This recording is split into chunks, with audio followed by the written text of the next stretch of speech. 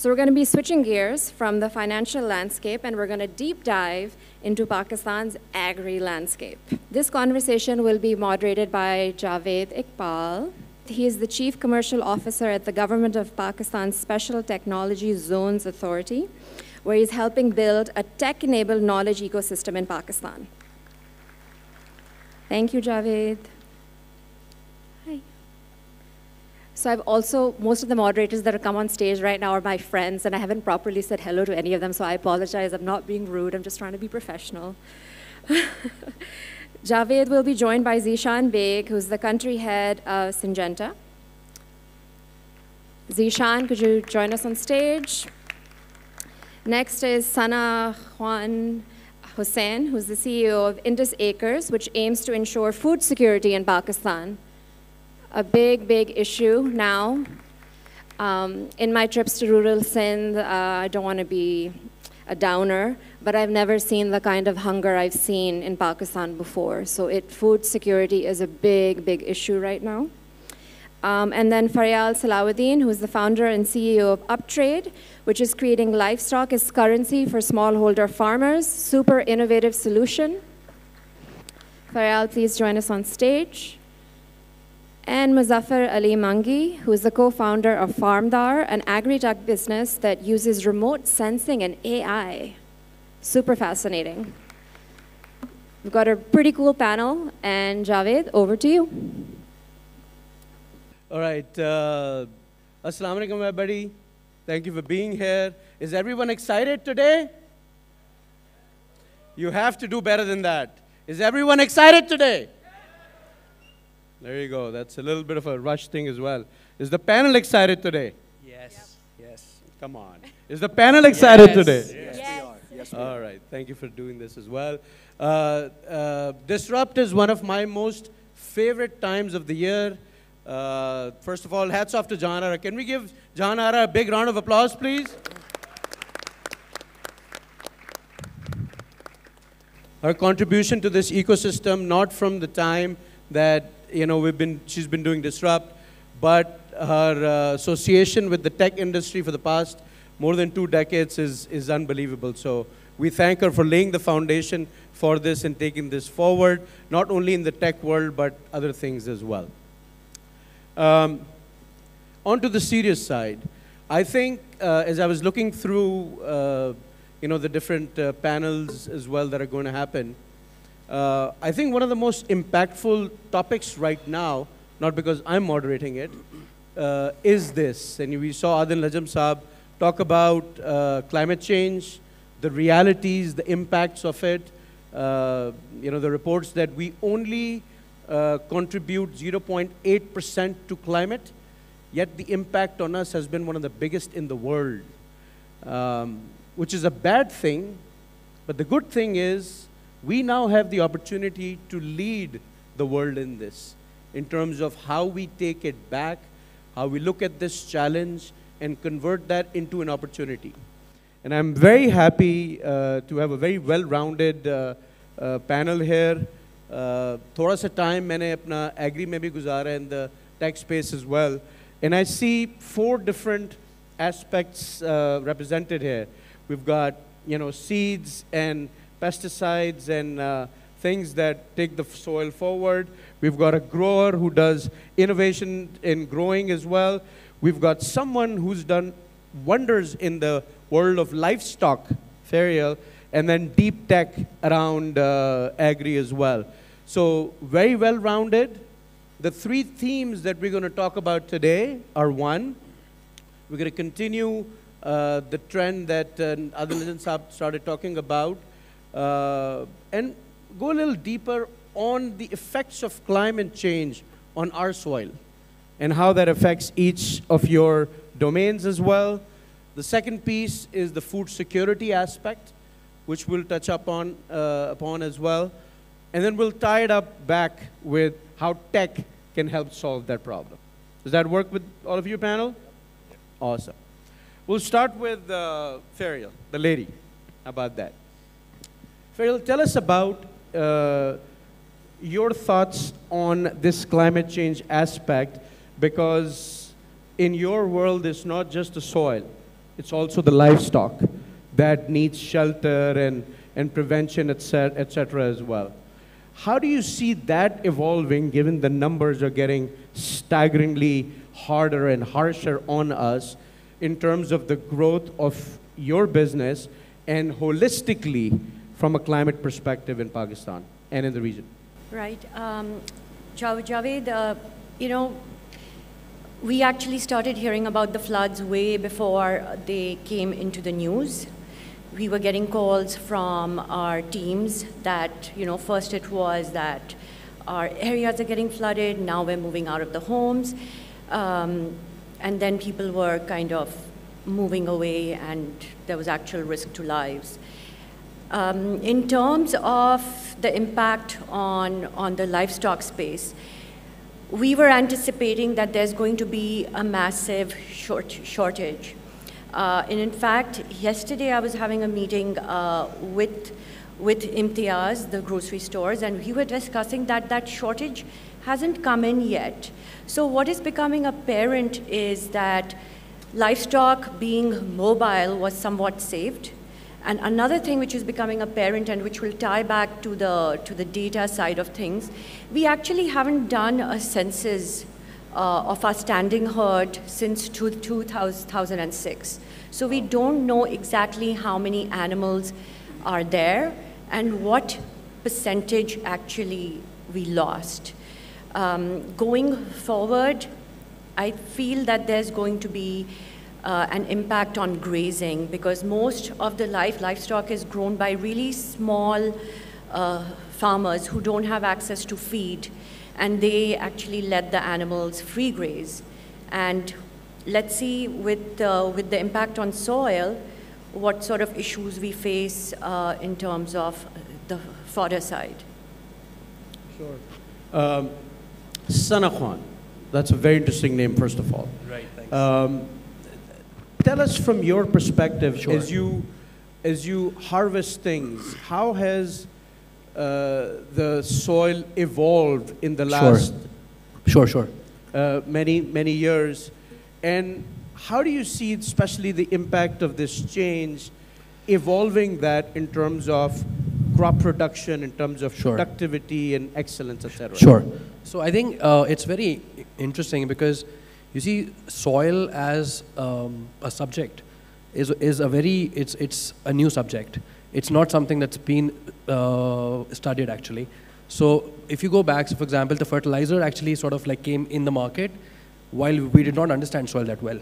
So now over the last, for example, couple of decades, we have seen that the adverse impact, because you know, it's just that because we do not understand that soil itself is an ecosystem. It's actually a food web. So the way we have, I mean, you know, in terms of our observation, we've seen that the compaction in the soil, it has happened over the last, for example, a couple of decades, and especially after the floods now. It's so extreme that it takes a lot of effort in terms of, I mean, and also investment by the farmer. So I think the whole idea that, you know, like, so for example, I mean, it all really comes down to, practices. So for example, even, in the nature, you don't see the soil exposed, right? Mm-hmm. And while you look at agriculture, the soil is almost always exposed. So the one thing that's really worked for us, and we've seen a lot of other growers who actually sort of have sort of like reached out to us, and we've been able to help them, is the fact that we need to cover the soil.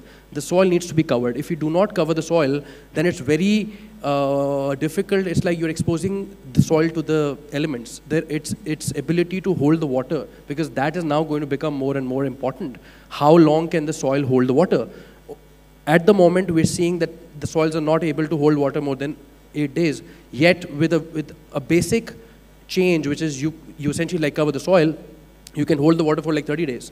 So I think that is number one. And number two, again, the important thing to understand is that if you understand a farmer's business model, it's interesting because a farmer is essentially a commodity operator. But he's sort of like unique in the sense that all the commodity operators in the world they just take the price risk. They do not actually take they always know how much of a produce is coming through, while the farmer actually takes both the risks. He doesn't know how much it's going to come through, and then he also obviously doesn't know, at the price. So when you have a top line of a business which is variable in that sense, and then you build a fixed cost structure, and all of the cost is upfront, and because of climate change now, that whole business model is starting to open up, right? Evolve. And I think the other important thing also to understand is that the farmer is essentially, so essentially he's the one who's actually buying as a retailer, and then he sells as a wholesaler, which is the exact opposite of what every other business does. So I think soil will eventually, the problem is that we have a sense that we talk about soil from an environmental perspective, but the way that we actually approach soil is more of it's actually the fundamental ROI that essentially the farmer is going to get. So if the soil is not being taken care of, the economics is actually going to fall off. Interesting point. So before I joined the Special Technology Zone Authority, the company that I was running, a transformation consultancy called TransformX, we were hired by Engro to run a study around how various aspects of farmers are buying their product as well. Obviously, we studied Fauji and Fatma, etc. on there. And one of the key things that I learned out there was how seed impacts a lot. as much as fertilizer in this case as well. And again, the changing weather patterns in soil, the climate on the soil part as well. So, talking to Zeeshan, now that you're at the helm of Syngenta, Syngenta is also very close to my heart. It was a client of mine back in the US days. How are you all looking at the seed part as a beginning point, and then the whole ecosystem of soil that you're trying to add efficiencies around with a little bit of a lens of climate change in this? Yes, absolutely. So first of all, thank you very much. I think just to gain some attention, I think if there's one topic that we should all be concerned about is basically climate. And if there's one sector that needs most of the talent and new ideas, it's agriculture. Sure. Right? Of course, the biggest sector. Now, touching upon the climate impact, so climate has tremendously changed the whole scenario. And this is a problem which we're facing today. Right? It's not a problem of future, as Adil Sab also mentioned. So if we talk about, let's say, wheat, for example, I'll pick a very specific example. So typically, a wheat grain would require 10 to 12 days to mature. Now, with the climate changes happening, it matures in 4 days, right? Which actually means the size of the grain will be much more smaller. And this is exactly what we've experienced in the last wheat season as well. So overall, yield and productivity really reduces, right? So of course, it's a very real threat. It's a very real challenge. Now, coming to your point in terms of seeds and even micronutrients, so there are things that we can do that can actually address sort of these challenges. In seeds, there are new technologies as well. So there are hybrid seeds which are more resistant to climate changes. We also have those seeds in Pakistan as well. But I think there's a lot of research and innovation that's happening globally, and Syngenta is also doing a lot of work on that front as well. So seed definitely plays a very important role. More importantly, I think soil, as Sana also mentioned, soil, knowing the soil plays a very, very important role today. Because right now what happens is, a general farmer practice is they would just, flood everything with the entire soil with the pesticides and, excess use of fertilizer as well, without knowing what is the exact requirement in their particular soil. So that not only reduces costs, but also increases productivity as well. Of course. And lastly, I think there are a lot of crop protection solutions nowadays as well. So there's a lot of research that has been done on this front. There are micronutrients and seed care treatment in the market in Pakistan as well. Actually, we've also launched as well. You apply those seed treatments to the seeds, and they become more resistant to the climatic changes as well. So there's a lot happening here, but of course it's such a big challenge that all the players collectively need to address this. And I tell you, if we don't solve for this problem, in next 20 years, our production will almost reduce by 10 to 15%. And we're talking about a country, where the population is growing so fast, and we're talking about food shortages here. We'll get to food as well. So, Muzaffar, in Farmdar, you're using deep tech to sort of understand these in a more holistic and a targeted way, right? From a weather pattern lens and the lens of how it affects the soil, what kind of technological parameters from an infrastructure perspective are you looking at in terms of what people need to not only invest in, but also start seeing in solving some of the challenges that Zeeshan, Sana, and Fariel talked about? So I just want to kind of contextualize the whole narrative on climate change. You know, it's just, we've been lucky enough as a country that is saal we've got a good amount of coverage, not as much as we deserve. So suddenly, like, climate change, you know, is a buzzword. But climate change hasn't just happened. This has been in the making very steadily and very destructively. It's just become glaringly obvious right now. And, right. You know, तो वो चीज़ हमारे सामने आते हैं तो उसका मैं ज़रा कॉन्टेक्स्ट इसलिए बना रहा हूँ क्योंकि इसके सॉल्यूशंस भी उसी कॉन्टेक्स्ट में आएंगे. There is no one, you know, magic tool or, you know, any machine learning algorithm we can throw at it and make it go away. So I just want to contextualize that each piece has to play an epic role in order to solve this problem. As far as your question is, what kind of technology can be applied to this, I think that's what you're trying to. What technological parameters are you leveraging to learn more about these aspects? So what machine learning allows you to do, it essentially identifies certain patterns. It allows you to train models that can recreate data very reliably and on scale. So how we're approaching it is we use remote sensing, which is primarily very high resolution satellite imagery. A lot of satellites offer as many as 21 different bands of light. So you've got multispectral, infrared, stereoscopic, triscopic, and a whole bunch. We take those, we take a large land area, and then the machine learning models, they kind of extract data out of that. That data could include information such as where fertilizer needs to be used, what kind of water uptake you have in certain areas, कहाँ पे pesticide इस्तेमाल करना है या कौन सी crops आपकी vulnerable होने लगी हैं. So it's essentially data. The usage of data and the adoption of data, I think, is the trickier part rather than just the creation of the data. Interesting. Let's switch gears to food security a little bit. Again, that's also a very alarming and concerning thing. ना सिर्फ किस तरह, किस level पे और कितनी volumetric wise हमारी crops over time evolve होंगी, but also livestock पे भी. And I'll come back to you, Fariel, again. कि, you know, as you look at the relationship of your organization with livestock, and feel free to kind of talk about a little bit about what the organization also does, and then उसका food security से ताल्लुक और जितनी harvesting हो रही है उसका पूरा aspect food security का from your perspective, given these climatic parameters, क्या देखते हैं आप? In terms of what we're seeing on the ground, even before the floods happened, I've now been in this space for almost 3-4 years, and what we have been observing is that access to livestock, like finding animals in the mandis with the farmers, that has become increasingly harder. Pehle agar, if someone wanted, say, 500 animals in a day, it would be very easy to access and find those. And now, even finding 200 takes a few days. So there's been what is called a declining herd. And the primary reason that is, part of it had to do with the 2010 floods.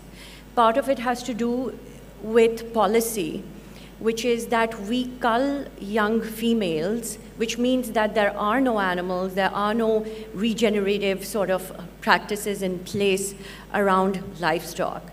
No one is kind of monitoring ke aapki jo export ke liye, sadqe ke liye, kaun se animals, are they our prime animals, are they females that should be kept and reared, are they being used?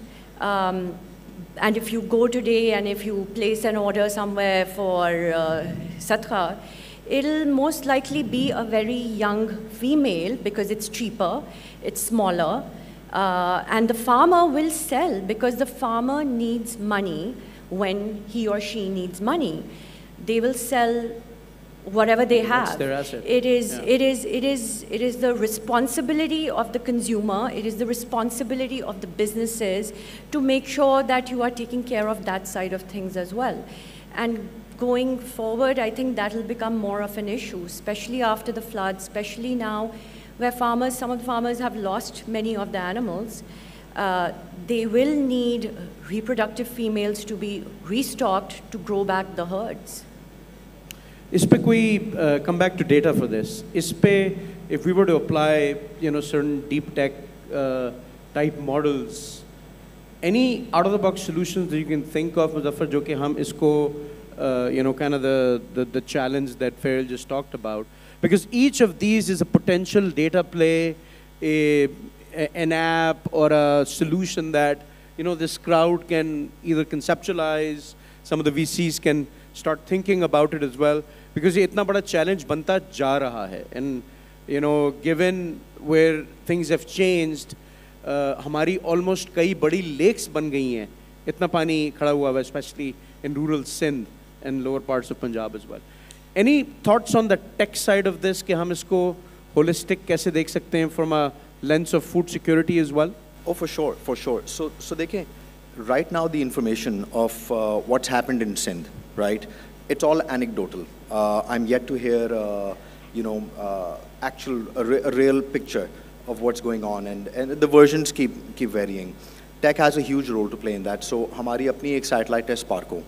Sparko can very clearly tell us exactly कहाँ पे क्या हो रहा है इस वक्त. But वो information इस तरह से democratize नहीं हुई, तो खुद निकालनी पड़ती है. So the kind of role that data can play over here is, the solution is not to grow more crop on more land, right? Satellite imagery and tech allows you to figure out how to grow more on the same area of land. Yes. Because agriculture does have a huge climate impact on its own. So सिर्फ और फसल उगाने से हमारा मसला नहीं होगा. जो tech का इसमें role आता है, at least from our perspective, there's a direct correlation with knowing what to do on your land and being able to get more out of your land. So, there's, we refer to yield gaps very often. Pakistan is the 9th largest producer of sugarcane in the world. I mean, that's an astounding number. But if you look at the actual amount of ganna that comes out of it all, we're ranking somewhere around number 78. So, उसमें again, tech का ये role है कि जब आपको ये data मिल जाता है कि कौन सी आपकी non-performing varieties हैं ज़मीन के ऊपर, या किन areas के ऊपर आपकी पिछले 5 साल से yield अच्छी आ रही है, तो उसको आप P और K की application करें. Data allows you to challenge a lot of truths like, Jin areas में yield अच्छी नहीं आ रही, उसका इलाज ये नहीं है कि और P और K डालें और खर्चा उस पे करें. These are nutrients जिनकी cost 3 times, 4 times बढ़ चुकी हुई है. So data allows you to really know that throwing more cash at the problem is not going to solve it. There's a salinity issue, or there's some other soil-related issue, what Sana was talking about. So data is kind of like, imagine you have, you haven't been feeling well, and you're suspecting it could be vitamin D. It's a blood test. That's really going to tell you what the issue is. So, I mean, it's an analogy we commonly give of what we do. We're like an MRI scan or a blood test of crops. So obviously, इसमें data will help increase productivity in reducing cost, reducing wastage.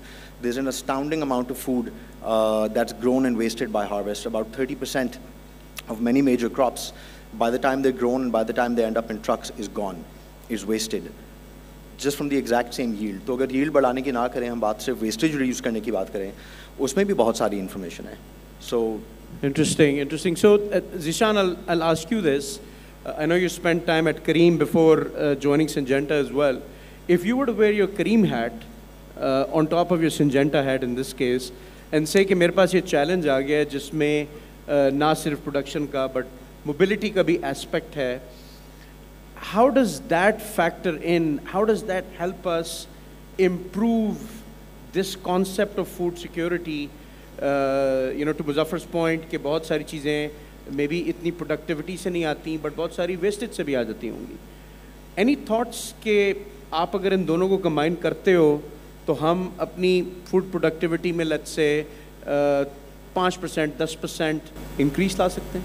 Something to that. Rikiji, so when I wear my technology as well as agriculture hat, so there's definitely a lot that can be done. Now, first of all, we all need to understand a typical life cycle of a grower, right? So, आज के दिन में, so the agriculture sector is the most undocumented sector. So the practices that are happening on ground are extremely bad. बहुत सालों से they're using the same practices, although climate has changed, which also requires for new practices as well. Now, technology will, in my view, I'm very confident on this, that technology will play a really disruptive role in agriculture. The reason I did say that is, if you start studying the life cycle of a typical crop, right? So there's pre-sowing. So for pre-sowing, there's a lot of information that is required by a grower. So for example, what is going to happen with the weather? What is going to be the precipitation levels, right? Because that really impacts the way they spray and the way they, do the sowing. Secondly, soil. So if they have data on soil, knowing that, what kind of deficiencies are there, they can actually do very targeted sort of spraying as well as usage of fertilizer as well.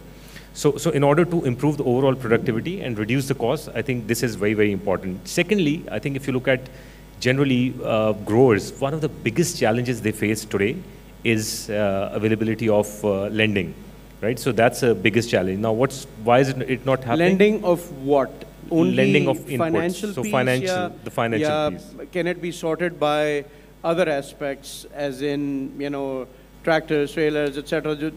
How do you qualify that? It's a combination of both. Achha. But the reason I say that data is going to play a very important role is that today, if you go to, let's say, take lending as example, financial lending, right? If you go to a bank, they would either ask for a collateral or they won't have any history of a farmer.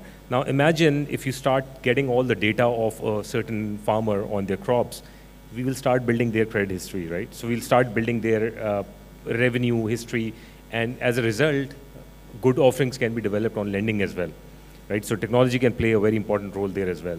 Similarly, now one of the biggest challenges in agriculture generally is availability of labor, and we'll see in future with a lot of urbanization happening and the cost going high, labor availability will be a challenge. So there's solutions that we can really implement using data, for example, drone, right? Technology.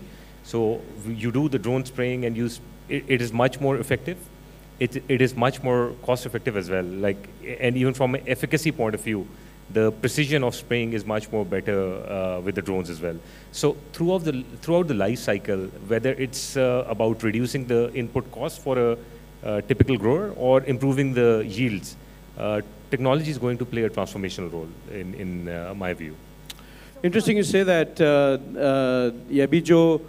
Kist Bazaar, one of the companies that was represented here, they were talking about two people that they sort of go and get information from, which are the guarantors. Maybe something like this in the agri space as well, jo ke can help the lending side, something maybe for Kist Bazaar to think about as well. Ji Fariel.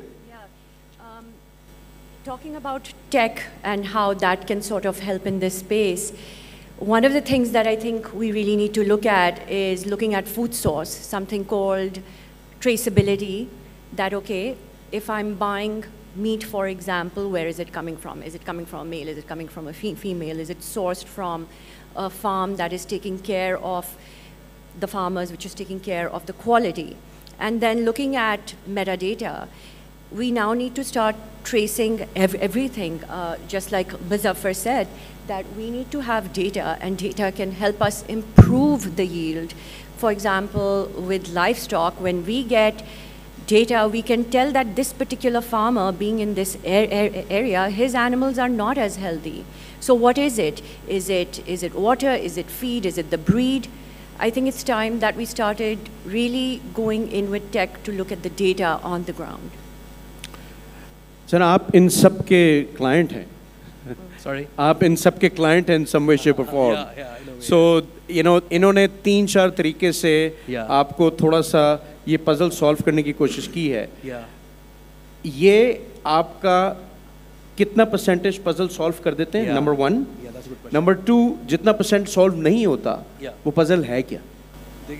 I think it's very important to understand that agriculture, like any other market, is a free market. Is a free market. Free market. And the irony here is that we are trying to solve a free market, which is very strange because free markets have a tendency to solve for themselves. Right.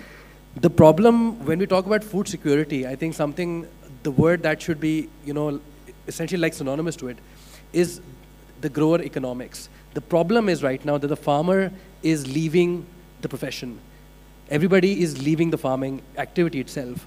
So yes, we can have a number of, for example, companies that are trying to help the farmer, but if at the end of the day, if the business economics is not, it is not making sense, then it's very sort of like difficult to expect food security to happen, because eventually the farmer is going to enable the food security.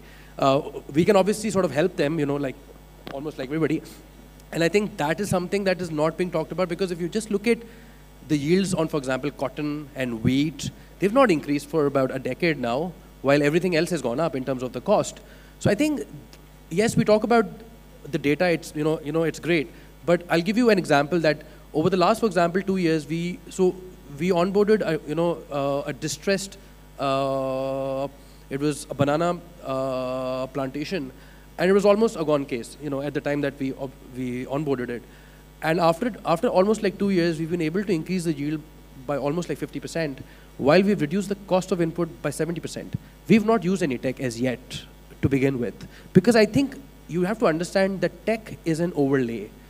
Until we do not understand the fundamental farming practices that need to change, then only we can start to say, okay, now we are going to monitor this. But until the mindset does not shift, because at the moment the way the farmer is, essentially like farming, the soil is not going to be there for in a couple of years maybe. So I think the scarcity of the resources that we have, soil and water, and then you add the climate impact.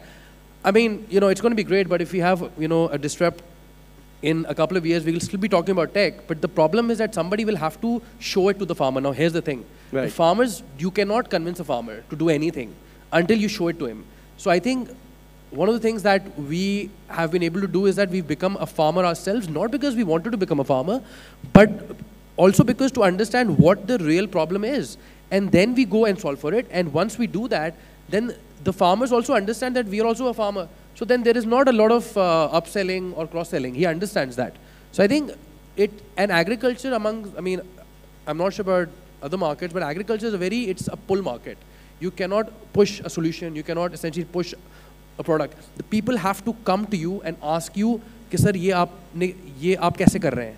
Because, so for example, in banana, there's a big issue that there's a problem where the fruit actually goes extremely dry, right? And that could be because of a number of reasons. Now, in that whole area that we are operating in, and also, by the way, right before the floods, there was a severe drought. It was one of the worst sort of, a drought that we've seen. And we had a flood after that, so you don't get a lot of information on the drought. So that year, in this year, we've not had that issue where the fruit was dry, but everybody else in the area had the same issue, while our farm actually had the highest issue when we onboarded the farm. So I think the important thing to understand is this.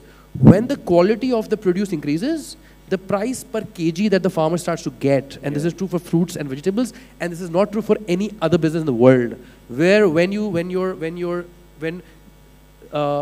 the production goes up, the price that you start to get on a kg basis also starts to improve. So now, because farmers have not seen a quality produce, they just don't know what a good economics would look like. And that is why in Pakistan, especially in Sindh, we have a very huge sort of a disparity between, a progressive grower and, an average grower.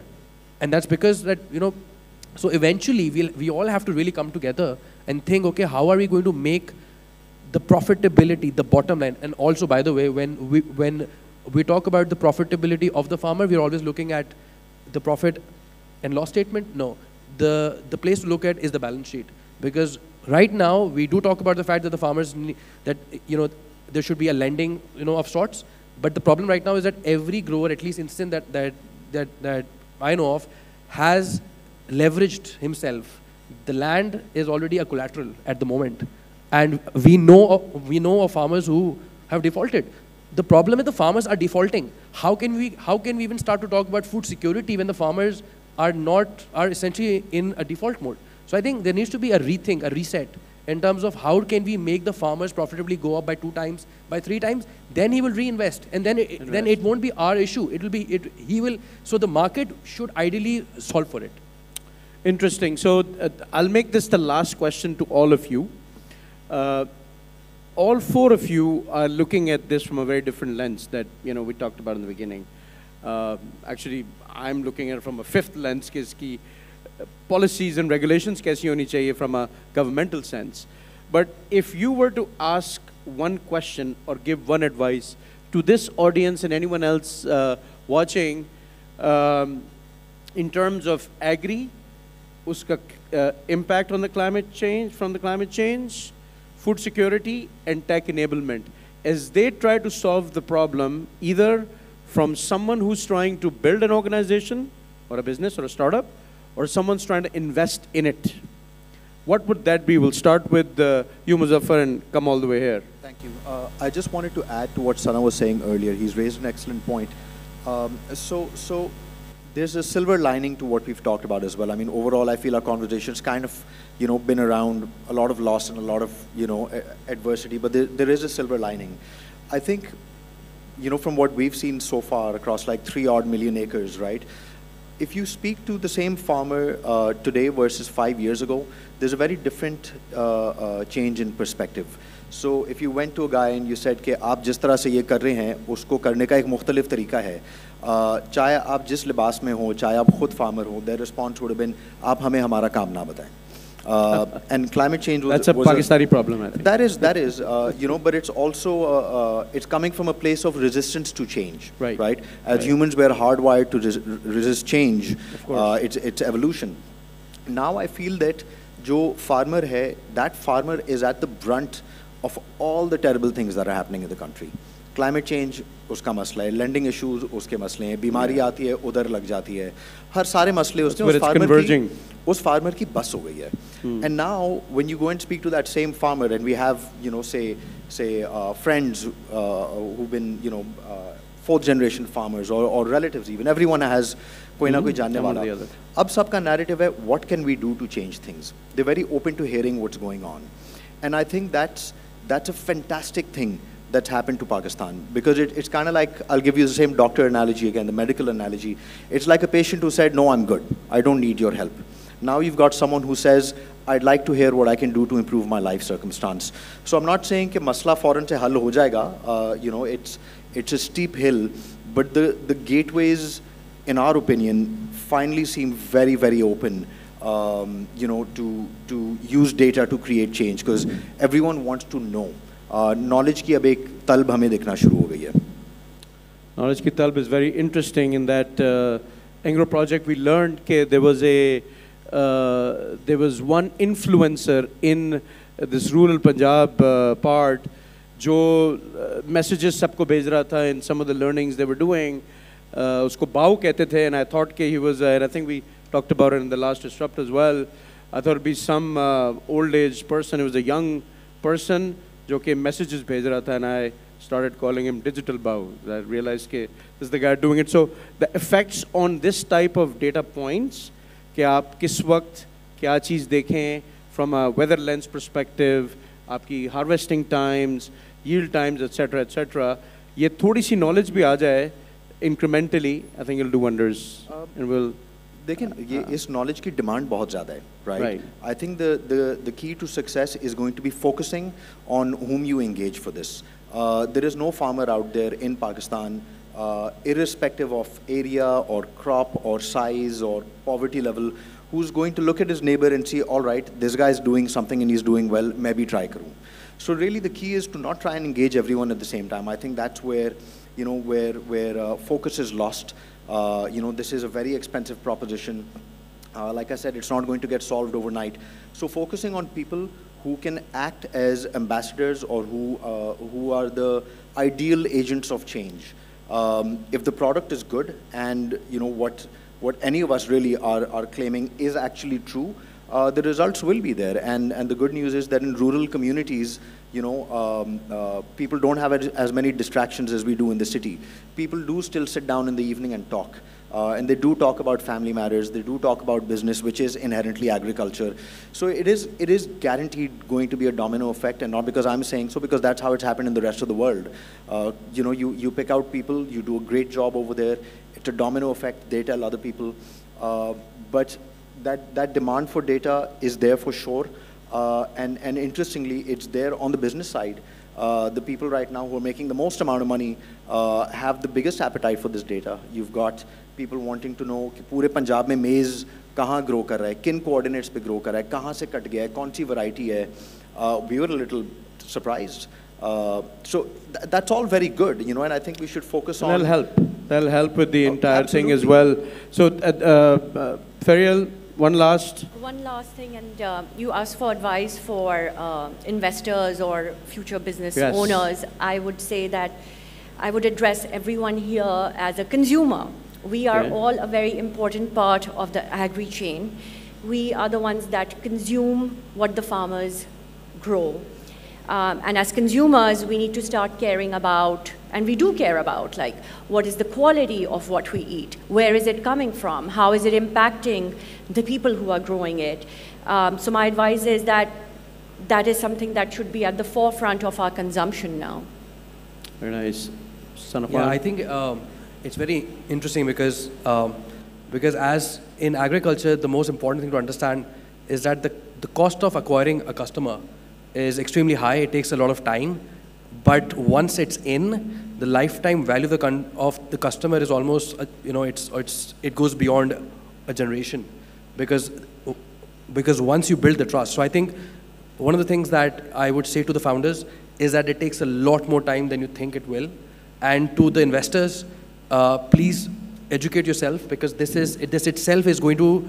I mean, as an investor, please look at it with a different lens, be very patient about it, and ideally, you know, take a farm on lease and try and do it yourself for a while. Thanks. Zeeshan. Yeah, so my advice and request to all the players here in the ecosystem would be that, see, whether these are startups or VCs, there's a lot of focus on solving urban challenges, right? But there's a whole lot of world in the rural areas, and these are people on whom we are actually dependent, because if they stop working, you'll not have food, by the way, so all other problems are secondary then. And these are the people, as Sana also mentioned, that they're really under stress, economic stress as well, right? So there are two big problems to be solved. One, you know, how do we reduce their costs, right? And second is, how do we improve the yields? So with these two big problems to be solved, if we put in, you know, some focus and talent on it, we can come up with amazing solutions, and that's not going to benefit us, but also our future generations as well. So I think, if anything, if I have to pick up one problem, biggest problem in Pakistan, and if collectively we can put minds to solve that, that's basically solving agriculture and food security. Yeah, I think climate change वाला मामला तो पूरा complete काफ़ी हद तक हमारे हाथ से निकला हुआ है, इसको as much as possible हम tend कर सकते हैं, but ये food security वाला aspect is essential. I thank you all. I thank the audience for listening in, and this is very important, guys. Let's really focus on this to make it happen. Thank you all. Thank you very much.